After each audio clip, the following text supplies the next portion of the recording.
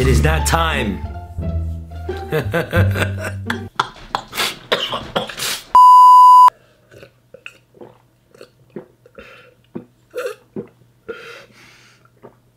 Let's try this again. It's that time of year again where either a lot of people like me, but most of the people will hate and despise me. I'm completely fine with both. Today's video is how to properly predict the ban list.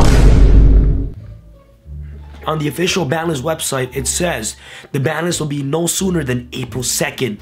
April 2nd, what does that mean? The day after April 1st. So April 2nd is probably the next day after April Fool's. So since it's April Fool's on April 1st, Konami's probably gonna make it, but we all know how Konami plays with our feelings. The ban list is probably not gonna be until like April 15th or something like that. But anyways, as you guys all know, it is ban list season, and there's a lot of videos on YouTube right now where people just makes ban list predictions. We got Farfa doing ban list meme reviews, and then we got Simo. He does the ban list roulette, but he's from Vegas. Roulette is a huge thing in Vegas. Gambling is a huge thing, but we're not gonna be gambling on this channel, bro. It's all about facts.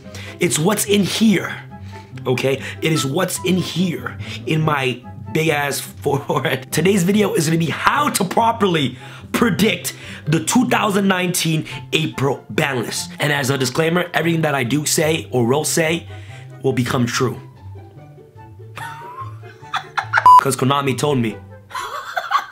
Before I get started with this ban list, I just want to say that the game is perfectly fine where it is, but there's obviously little issues that definitely needs to be addressed for this ban list. So without further ado, let's get started. First, let's tackle off the ban section. What cards are going to be banned for the April 2019 ban list? The first card I'd like to talk about is Artifact Scythe.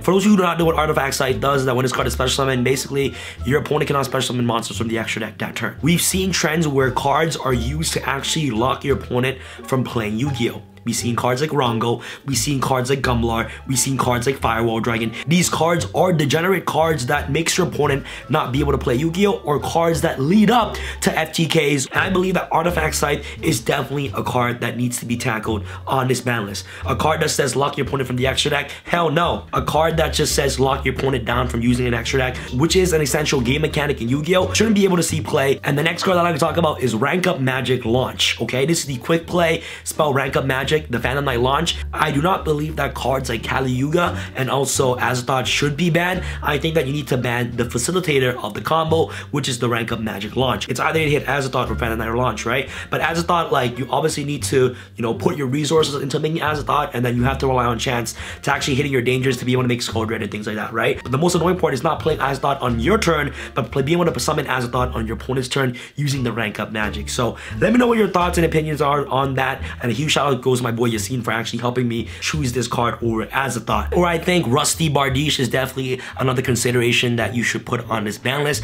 I think that Rusty just generates you too much advantage. Let me know what your thoughts are. It's either you ban Azathoth, ban the Rusty, or ban the Ranked Up Magic. The next card I can talk about is Phantom Skyblaster. I don't know why Konami didn't hit this card on the last ban list, but this card is definitely going to get banned. We've seen patterns already with token generator cards. Scapegoat is not at 1. Okay. Grinder Golem, banned. Okay. What else is banned that generates tokens? What else is banned? I don't know.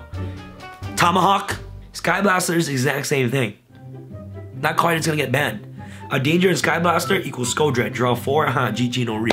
Any card that's able to generate you multiple tokens for absolutely free, depending on the number of monsters you have on the side of the field, is just absolutely insane. And if you guys do not agree that Skyblaster needs to get banned, you're probably a Thunder Dragon player. And the last card that I like to talk about is Summon Sorcerers. I think that this card still needs to be in check, and the amount of combo plays that this card is able to start, and the combos that this card helps facilitate is just absolutely incredible. Like this card just does too much for basically any single deck. So let me know what your thoughts are about Summon Sorcerers. Summon Sork is banned. I believe Summon Sork is banned in the OCG, right? And usually things in the OCG that gets banned usually happens here in the TCG. This card has been in this game for long enough. European players finally got to experience Summon Sorcerers, so now I believe that it's time to actually put this card in check. Yo, what the fudge? Yo, Canada's messed up. It's getting awfully cold.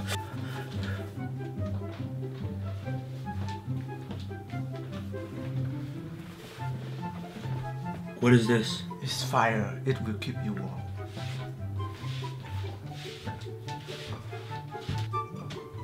Who the f is that guy? Who the hell is that guy? Anyways, make sure you guys visit tx1.com/shop to get your Fire Playmat Today. That'll be absolutely amazing. Hopefully you guys like my skit, man.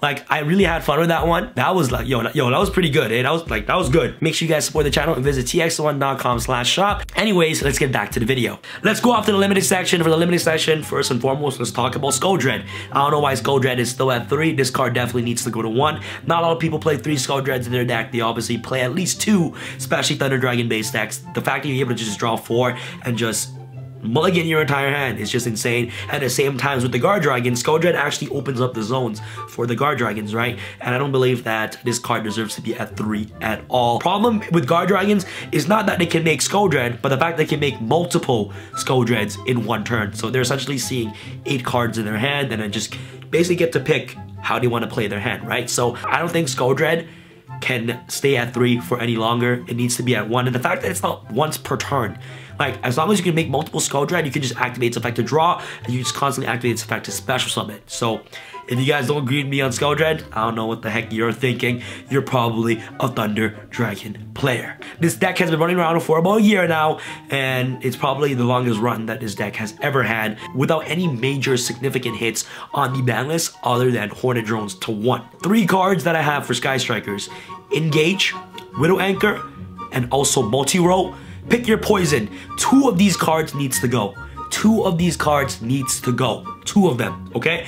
So it's either Engage and Multi-Roll to 1, and then we keep Widow Anchor at 3. Engage is really good. Engage is a really good card, but it's only good as the card that it searches, right? And most of the time it searches Widow Anchor and also Multi-Roll. And I believe that Multi-Roll is, you know, honestly thinking about it now, I think Multi-Roll is definitely the right hit. Think about it now. Yeah, I think Multi-Roll and Anchor is definitely the right hit. Hit those 2 cards to 1. Multi-Roll is the card that actually able to get you so much advantage back from your graveyard every single turn. And if you guys are a Sky Striker player, you guys would definitely know how broken Multi-Roll is.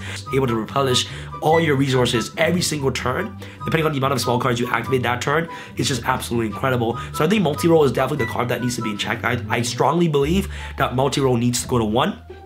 Yeah, man, it's either one of these 3 gets hit. I strongly believe that is a problem. If you are a Sky Striker player, let me know what your thoughts are in the comment section below. The next card I'd like to talk about is Dangers. I think that Dangers somewhere, somehow needs to be in check. And I think the most proper cards to actually hit in Dangers is put Jackalope to 1 and also Nessie to 1.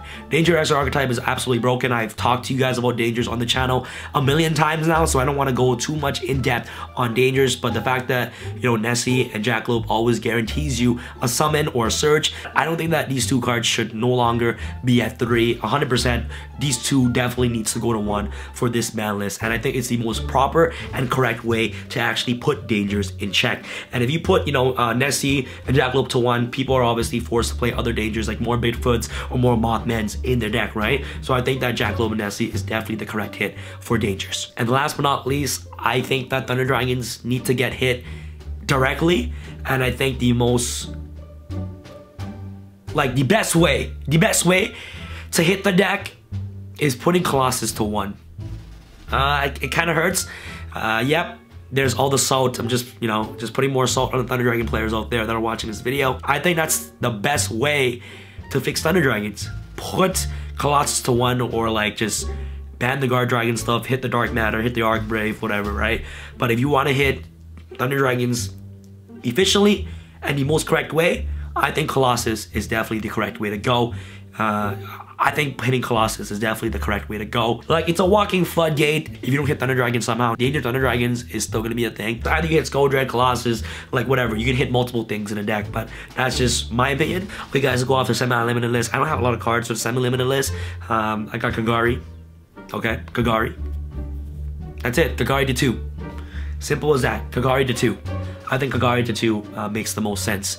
at this point. So that's pretty much what I have all for the semi-limited list, and that's for my ban list predictions. These are the cards that I think should be in check, that should be fixed for the April 2019 ban list. I'm going to be making a separate videos on cards that can come off the ban list for the April 2019, so hopefully you guys stay tuned for that. There's a lot of cards I like to talk about that can finally be released off the ban list that is still on there, okay? So we can definitely talk about that. I love making videos like this face to face with you guys. It's very, very fun. I have such a great time making these videos, and hopefully you guys can enjoy it too. If I offended anybody, I'm sorry. I love you. I'll try to throw in a little bit of jokes. If you guys didn't find it funny or you guys didn't understand my sarcasm, I'm sorry. I love you. And yeah, man, thank you guys so much for watching this video again. Make sure you guys support the channel and visit tx1.com/shop to get your playmats today. And this is how you can properly predict the Yu-Gi-Oh! Ban list. This is your boy Sam from Team Sam signing out. All right, guys. Peace. I feel like Usain in the cheetah print. Talk fresh game, I don't need a minute. R.I.P. the game, I need a minute. Okay, let's proceed with it. I'm in the house, got the deed with it. These bozos always sneak this and they taking shots. I'm a king with it. Like, no, this league business.